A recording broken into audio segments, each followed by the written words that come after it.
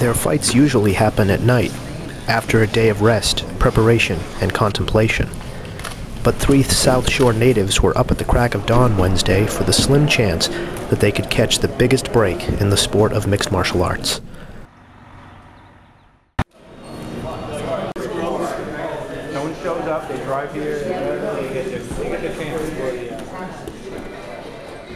Matt Johnson, a Holbrook native, Eric Magee from Whitman, and Eric Foley from Marshfield trekked to the Sheraton Hotel for a chance to be cast on The Ultimate Fighter, a reality show on Spike TV that pits 16 fighters against each other in a tournament.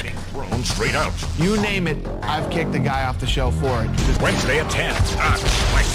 Hundreds of fighters came out from across the country and grappled in front of the UFC president, former Boston resident Dana White. We're looking for guys who, are young enough, have a good record, and obviously, look like they have some good skills.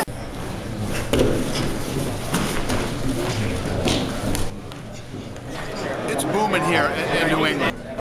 When we first started, seeing a lot of people from New England, was unusual. Now it's not at all. But I was in Iraq and Afghanistan. I was in the invasion in Iraq and Afghanistan. And, I think it gives you like a better perspective on it. Like, if you're going into a fight, it sounds kind of corny, but it's like, I'm not gonna die. You can get your face smashed, but I'll walk away. Yeah. So it makes it a little easier, I guess. Seem worse, I can tell when guys are scared, when they're not scared. I look for the scared guys. Try to avoid the confident guys. Yeah. For the most part. What do you see in the face that tells you right away, or in the posture? How do you know if they're scared or not? They're staring at the ground. They're looking at everybody, just like, they're overwhelmed. Yeah, I'm a little bit older than a lot of the guys here, and I know they look for younger guys, obviously, because it's who they can market down the line. So they invest more money in younger guys. So I figured thing we were just talking about earlier, if I might as well just give it a shot. And if you don't show, and I sat home and thought about it today and it didn't come in, and it's probably, even though odds are against you making it, at least I tried. White announced names of those who moved on to the next round. Only one from the South Shore trio was called. Eric Magee.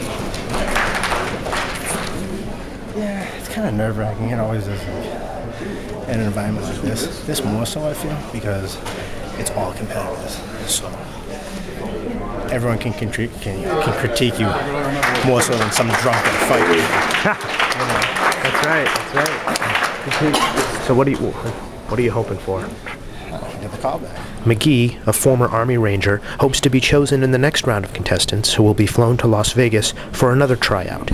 We're gonna get out of here and make some money. Have a good time and really.